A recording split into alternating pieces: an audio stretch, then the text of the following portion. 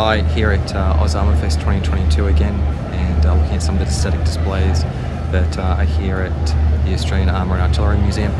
Earlier we took a look at the M3 Stuart, which we were able to walk around because it was sitting there waiting to be returned to its static display position. But here we have two Stuarts that are on static display here at the museum. So we've got the M5 Stuart, which is the later iteration, where a number of the manufacturing techniques were updated to make production easier and to utilise more welding and cast parts, next to an even earlier version of the M3 than the one we filmed earlier. So this one is characterised, this earlier M3 is characterised because it has a lot of 30 caliber machine guns mounted, two on the sponsons, one on the left, one on the right. You've got the bow gunner and you've got the coaxial one with the main 37mm gun.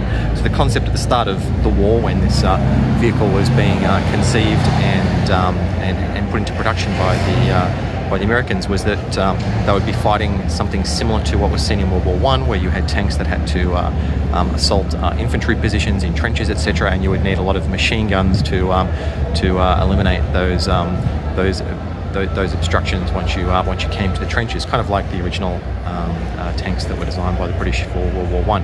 As the war progressed, that doctrine was shown to be flawed, and the war would be fought at longer ranges than that, and so you start to see these machine guns going away.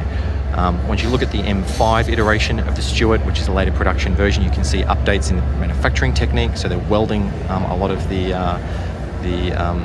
hull structure now, rather than using rivets, which are heavier, more difficult, and provide less strength. Also adding the ability to add sloped armour, having drivers and gunner radio operators hatches mounted in the top of the hull, rather than using doors at the front for them to get in and out. This was, of course, the specification change that led to the Stuart being redesignated as the M5. Similarly, you've got only two 30 caliber machine guns. Once you get to the M5, one in the bow for the bow gunner radio operator, and one in the coaxially mounted with a 37mm main gun. So in this guise, it saw service in North Africa and with armoured units throughout the latter part of the war in a scout role and in a light tank role. So great that here at the Australian Armour and Artillery Museum you can compare different iterations of vehicles and see how they've progressed throughout the war.